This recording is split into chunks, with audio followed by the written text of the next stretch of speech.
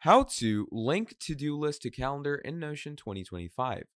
In this video, what we're going to be doing is we're going to be talking about Notion and how you're going to be going ahead and linking your to-do list to your calendar. So to do this for yourself, first of all, what you're going to be doing is you're going to make sure to check the link down in the description below to get yourself started off right away with Notion. Now, once you have done that, what you're going to do from there is, first of all, you're going to make sure that you have a proper to-do list over here. So I have this to-do list, right? Now, how do I link it to my calendar?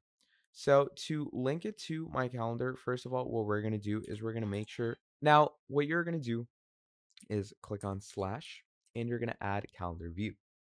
Now, once we've added a calendar view for ourselves, what you're simply going to be doing over here is, first of all, add the template of the calendar.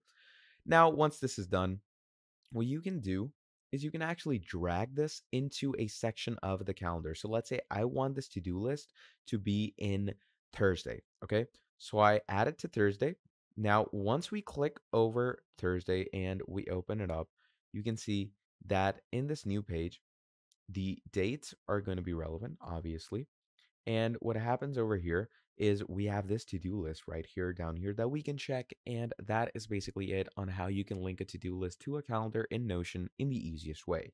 So thank you for watching this video all the way till the end, and I'll be seeing all of you in the next video. Have a great day. Goodbye.